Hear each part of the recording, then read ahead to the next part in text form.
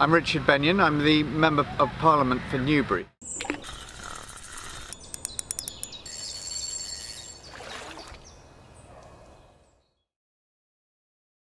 great to be here at this wonderful place, this beautiful fishery with 7 lakes, and it's a fantastic opportunity to get more people fishing. And there cannot be a better way of doing things with the family and close to nature.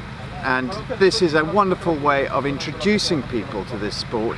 There are brilliant coaches here. There's the Angling Trust. There are loads of different people who will show people how to use different equipment and get them fishing.